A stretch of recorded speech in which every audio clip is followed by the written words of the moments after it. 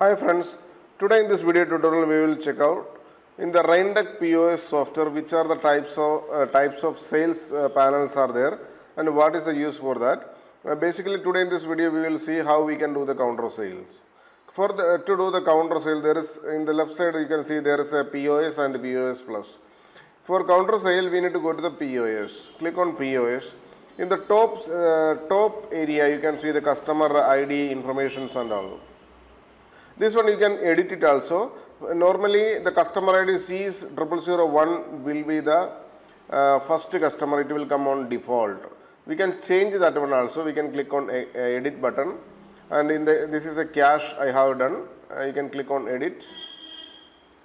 You can go here in customers, profile entry and get data. If you want to do some changes in the cache by button, you can change here also. Here the first name, customer ID C0001 will be the default customer always. Here also you can mention the cache as well, cache, and here you can change your for example Delhi.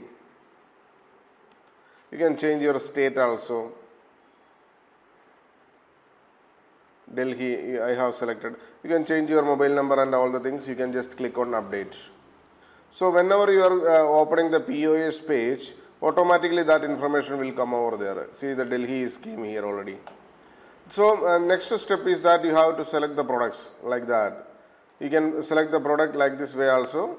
Add to cart, select again next product, add to cart, select again another product, add to cart. Like that, multiple products, whatever is customer is taking from your shop, you can select like that. And for example, your customer he gone for taking any other products also, you can just click on hold button. So this customer is under hold actually. Here you can see the hold record also.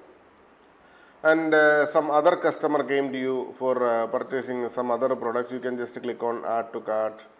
Here again click on add to cart. Like that you can add the products, and you can make right side here there is a button called settle.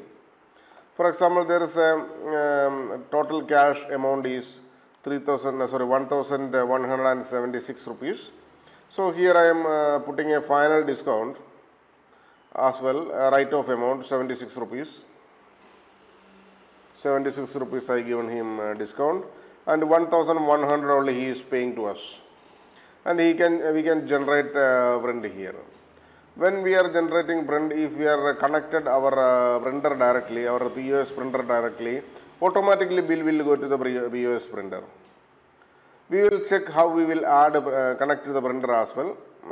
Here I already connected the printer, that's the reason it came here already the print. Here you can see the printout preview. See, these are the products he have taken. See, here you can see there is a write-off amount is there 76 rupees, 1100 he paid, and what are the items he have taken from us. All the clear POS bill directly it will go to the customer. Means it will print it to the print through the printer. And in the end of the section you can see there is some terms and conditions also. This one you can edit as well. There is an option is called edit option is available already. I will show you that one also. And before showing that one, I will show you that a hold customer how we can handle. We will go to the hold record. There one customer was under hold. Select that customer. Then what are the products he have taken before, it will come there automatically. Just add another new products what he taken extra. Add it again and again. Add it. Yes, add to cart.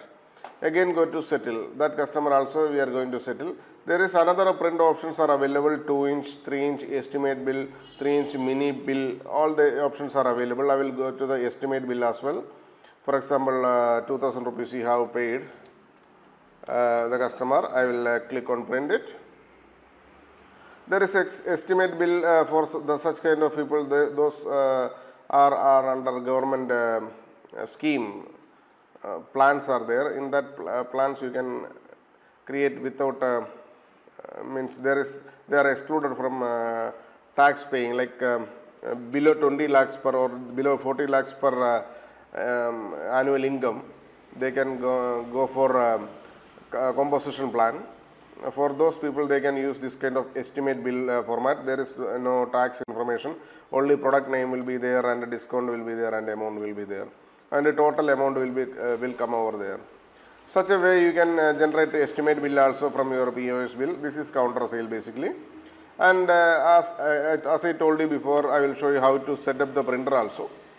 Here in the master entry, there is a terminal settings are there. In the terminal settings, we will drop down which are the printer you have, POS printer, and you have to select here thermal.